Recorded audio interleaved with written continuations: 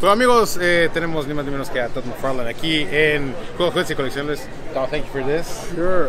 Thanks for having me. Thank you. Yeah. Now, McFarlane Toys is 25th years now. Yep. It's a milestone year for you. Please guide us through the history. What has been in this 25 years? So let's see if we can go fast. 25 years ago, the company started on one simple question. Why can't the action figures look better? I'm a collector, I'm a geek, and I just walk down the aisles and I wouldn't buy them. I didn't think they looked good artistically. Now, I'm an artist, right? I worked at Marvel Comics and DC Comics, did Superman and Batman, co-created Venom, and then later on started another company and created Spawn. So I like comic books. And so as an artist, I couldn't get my head wrapped around the toys. And so I decided when Spawn came out, people wanted to do toys. I didn't think that Hasbro, Mattel, and Playmates, and all the companies back then would do the toys the way that I thought, which was, I think we need to make non-traditional toys, and we need to sell them in non-traditional places. As you know, big companies like to do it their way and sell it in the places that they know. So I just went, let's just start a company, right? Let me tell you, making toys is not that difficult. Don't let them tell you that it is, right? It's plastic in a shape.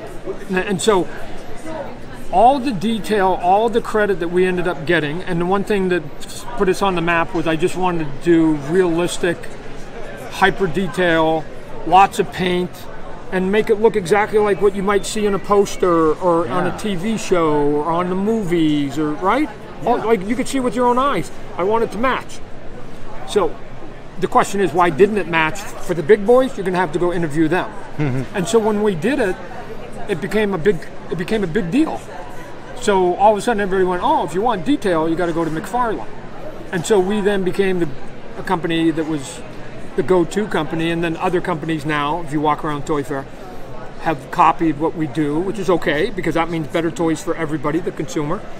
And our job now is to just come out with as many good properties that people will want and keep the standard of the quality up, but at the same time keep the price as low as possible. Quality up, prices low. Why? Because I used to buy and I didn't have much money when I was a kid, and so I just remind myself of who I was when I was younger and assume that everybody else that's buying my product is the same. So now we're having a bit of resurgence. We're going to be doing some of the logos you can see back there. We're going to be doing some of the retro, old school stuff that put us on the map. Just so if anybody knew who we were, they're going to go, "Oh my gosh!" They're bringing back some of the brands. But then we also have some big brands like Fortnite. Some of you guys may have heard of this little tiny game. Yeah. We got Fortnite. We're going to be doing Game of Thrones, The Walking Dead. Walking Dead. We've got Stranger Things. We do the video games, right? Call of Duty, and lots of other ones. Destiny. You can see some of it here. We've got anime, manga, right? So we've got a bunch over there. You can see something like My Hero Academia. They said is sort of bubbling. Yes.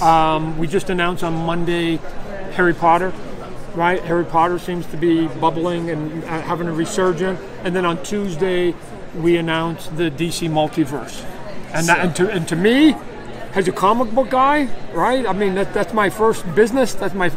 I go, wow. For years, I go, how come I can't do any Marvel or DC or Star Wars? Everybody else in this place. And now finally, after 20 years, they finally said yes. So I get to do a piece of it. I know it's very early on the development stage. Yes. But people would like to know about DC. Okay. I don't know. What's the approach? What can you tell us besides what you already said? Right. So here's what I can tell you right now. That I mean, the moment we leave Toy Fair, we're going full tilt. Why? The contract starts in 2020. All right. So I'm not going to waste any time. Which means my goal is to try and have DC Multiverse toys on the shelf. Might not be January 1st because the stores might be closed for New Year's. Yeah. But January 2nd. That's my goal, January 2nd. Okay. The boxes will be there on January 1st.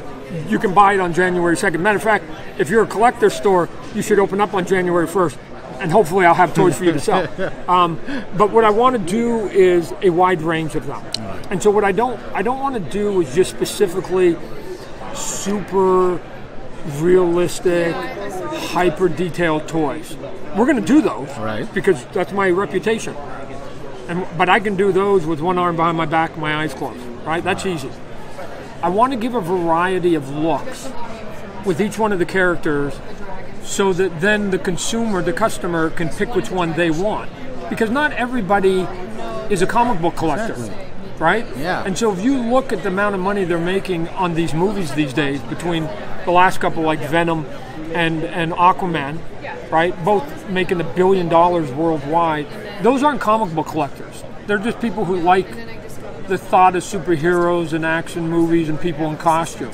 So I need to appeal to a wide range of people, not just the collectors. So if you like, for instance, Flash, I'm hoping that over the course of the year, maybe at any given time, that there may be anywhere between 1 and 5 different versions of Flash that are all distinctly visually different. All right. And then just let the customer pick which one they want. So do you want the Flash that looks like he's from the comics? Or do you want the Flash from the movie? Do you want the Flash from the TV show? Yeah. Do you want the Flash from the video game? Or do you want the Flash from the cartoon animated show? Those are all different looks.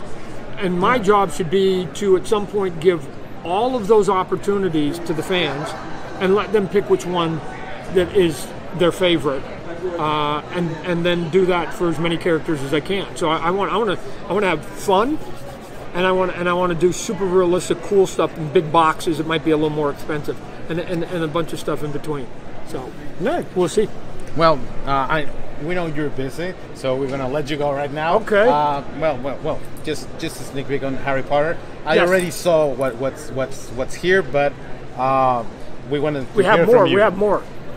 So I mean, we have the can I say what I saw? I mean, sure, say. Okay. Hay una figura y viene el Patronus y está increíble, y Voldemort tiene capa de tela.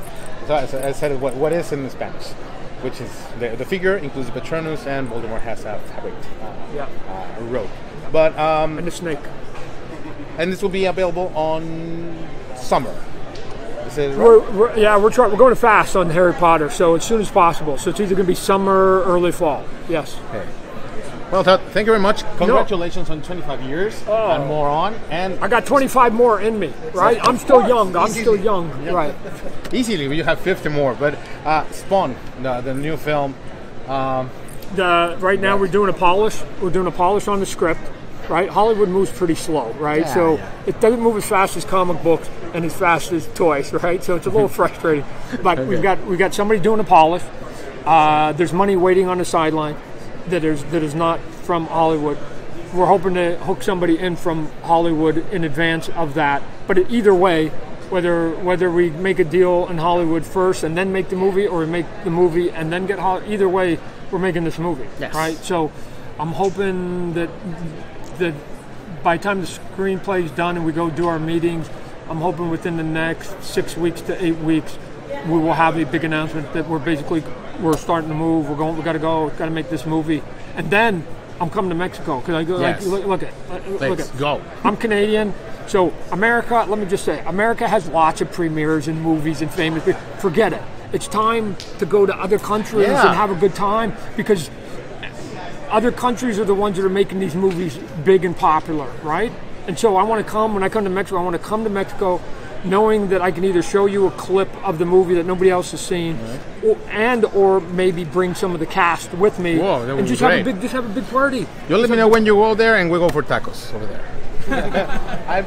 My treat. Okay, thank you. Todd McFarlane aquí en Juegos, Juguetes y Coleccionables. Muchas gracias por acompañarnos. Seguimos en Soy Ricardo Méndez, ver en la cámara. Nos vemos en el próximo.